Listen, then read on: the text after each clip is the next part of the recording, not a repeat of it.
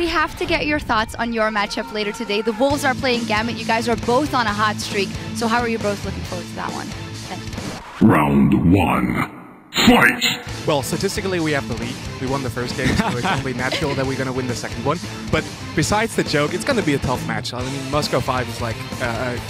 Moscow 5 was the 0-5 with us, and after that they went on a huge streak, winning 5 games in spectacular fashion. Now you can turn it around. And we're going to turn it around. Like, we were the end, and now we're the beginning of the next one. No, they're just going to be the 6th in our win streak. I don't see us losing to Copenhagen Wolves. We scrimmed them, and you know they're a good team, but they have a couple picks. I think if we take them away, it'll just be another game for us, another win for Gambit Gaming. Well, yeah, that might be true that you scrim us and you win a couple of games in scrimmages, but as we all know, scrimmages aren't LCS. Yeah, but we win scrims, we win stage as well.